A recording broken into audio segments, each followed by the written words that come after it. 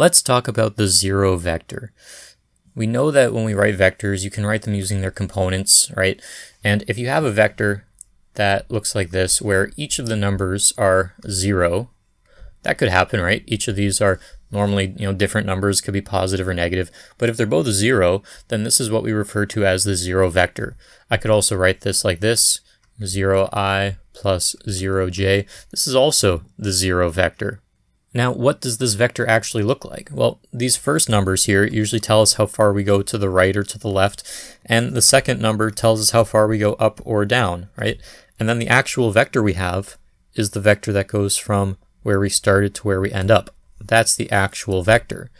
But if these dimensions are both 0, if this is a length of 0 and this is a length of 0, well, then you're not really going to the right or left. You're not really going up or down. You're just staying at that initial point. So the zero vector actually looks like this.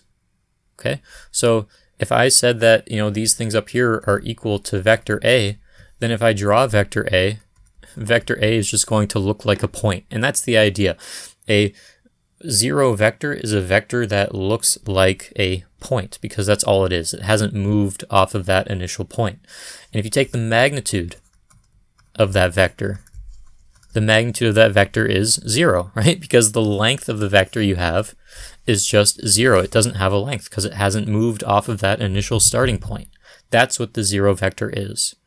Now, the zero vector comes into play later on with different concepts, but you should know that the zero vector is something you can get as a result. So let's say, for example, that you have vector b, and vector b is equal to 3, 2. And then you have vector c, and vector c is equal to -3, -2.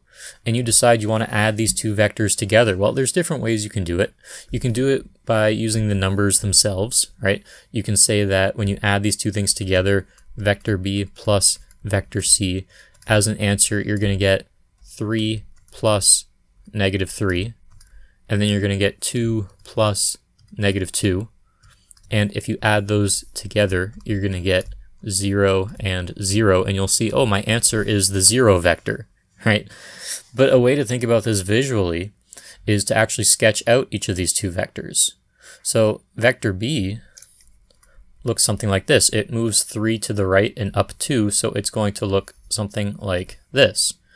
If you add vector c to that, vector c goes 3 to the left and down 2, so vector c would look something like this. That's your vector c. And when you add them tip to tail, you end up being at the same spot that you started at.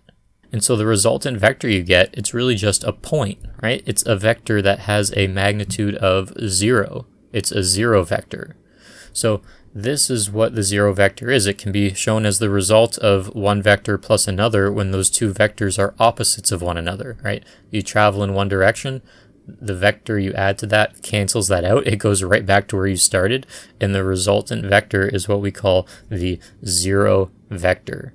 So just be aware that the zero vector exists as a concept, right?